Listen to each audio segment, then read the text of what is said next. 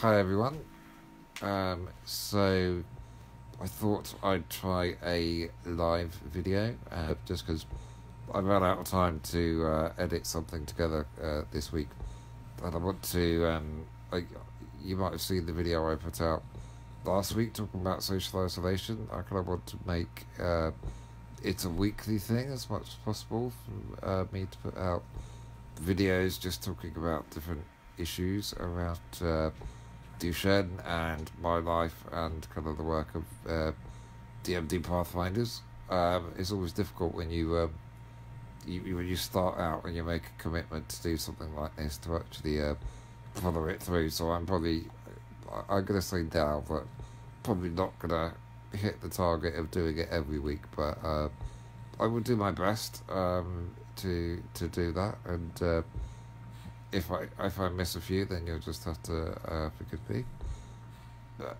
So this week I was umming and ahhing what to talk about, but I decided to talk about sport and sports just because we have our sports night coming up next Monday with DMD Pathfinders. So that's one of our online events where you can kind of get together with other adults with Duchenne and other people affected by Duchenne in different ways, and just kind of chat about anything you want to.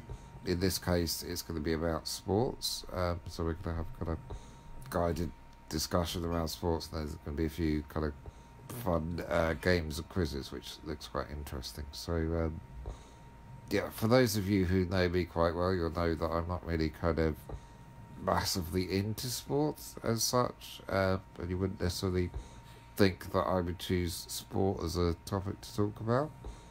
But I think for me, the thing is, I enjoy playing sport, but I don't really enjoy watching it. And that's always really been the case. I don't know, perhaps I might blame being dragged along to my brother's football matches when I was younger, and being made to just watch the football, which I found incredibly dull. And no offence to my brother, I'm sure he didn't like being dragged along to many of the things that I had to do, so I think it's only fair. But it did really rather put me off watching football, and I don't know if that's to blame. Maybe it's just me. Maybe I'm just more of a person that likes to be involved rather than just watching from the sidelines. But yeah, I've never really been that into watching it. But I think playing it, yes, I have really enjoyed that over the years. I think I'm quite a competitive person. That's been something that's driven me throughout my life, really, is wanting to do well and to compete at a high level, and I mean, I remember a little bit about sport when I was younger and when I was still ambulant, still walking. I remember kind of like being involved in things like games of rounders and games of football, but I don't think I ever really competed because it wasn't a level playing field with me having Duchenne. So I don't think I ever really played it competitively when I was kind of in primary school. But then when I moved over to secondary school and with other people in wheelchairs, then the game that was played when I joined was wheelchair hockey. That was something that had been played for a few years, and I remember the school that I went to, which was Angmering. They used to have matches against Trelaw's school. So it's interesting thinking about that now, because I have kind of interactions with Trelaw's in a different context, and I think we saw them as kind of rivals in a way back then, and So yeah, wheelchair hockey. I love playing that, and I think I was quite good. And I think that was the first time really that I could play sports and actually compete on a level playing field. I mean, I guess it wasn't always level playing field, as in, there were definitely some people of a similar ability to me, but I know there were also people with Duchenne that had advanced more, so, it wasn't necessarily kind of level when kind of you're competing with weaker strength against people with who are stronger. But I think everyone enjoyed participating, even though there were different levels of ability, and that's something I think that really kind of it did play a part in forming my character. I think I also remember, we had sports days at our school, so the Angling School has it's basically a mainstream school, and it's got a specialist unit attached where it provides different levels of support to students as they need it. So for me, I didn't really need any academic or learning support, but they did provide that if you needed it. So just kind of that might involve having an additional support person in the class, or it might be doing specialist lessons. But yeah, I didn't need that. I managed in the classes fine. But one thing it did offer was things like physio and hydrotherapy, and also the potential to play sports. So we did the wheelchair hockey. We also had sports days, and I remember doing the wheelchair slalom, and I was very competitive at that. I always wanted to be at the top of that, and I think I won it quite a few times, but probably not all the time. I know there was definitely some good competition there.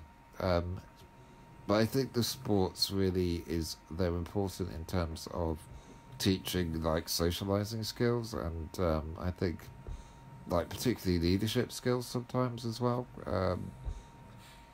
That can be really important, and I just think it helps to form a character really when you actually have to compete as a team, and work together to achieve common goals. And I think it's a really important thing that young people with Duchenne really need to have access to in some way. So that may mean that if you're in a kind of mainstream school and you don't have much opportunity to socialise with other people with a similar condition, then it can be difficult to find something where you've got a level playing field. So I think it is important that even if people are integrated into mainstream schools, there needs to be that opportunity to participate in sport with people of a similar ability.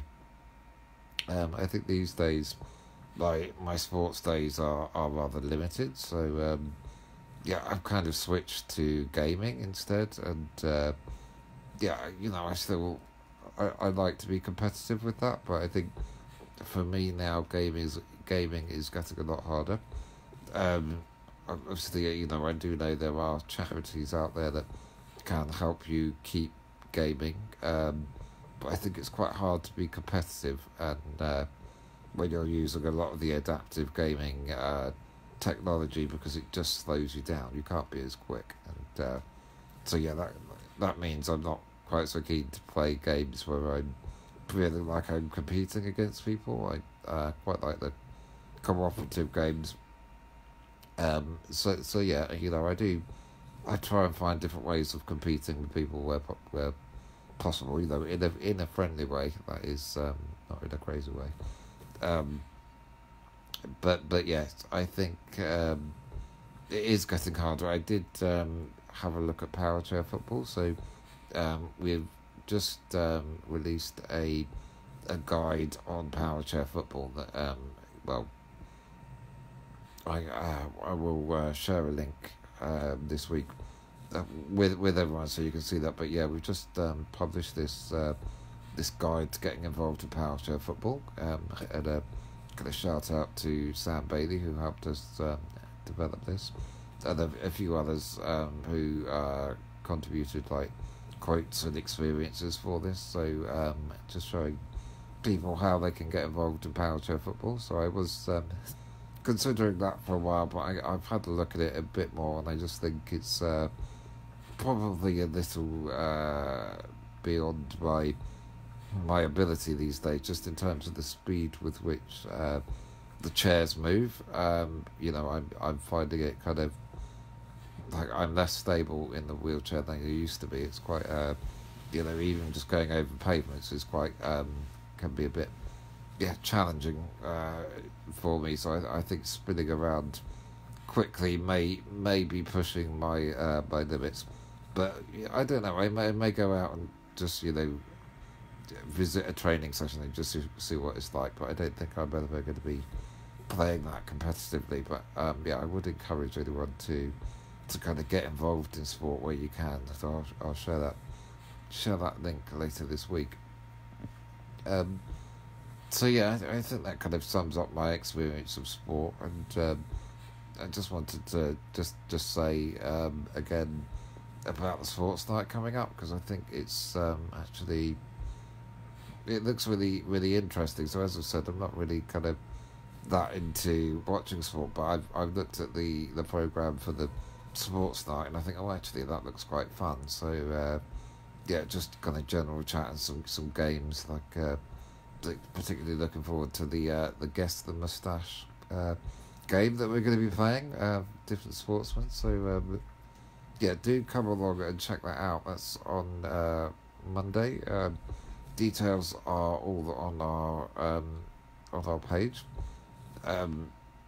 So do check it out. Again, we're going to be using Discord to communicate, so you can join that, either chat by voice or you could also just chat by text as well.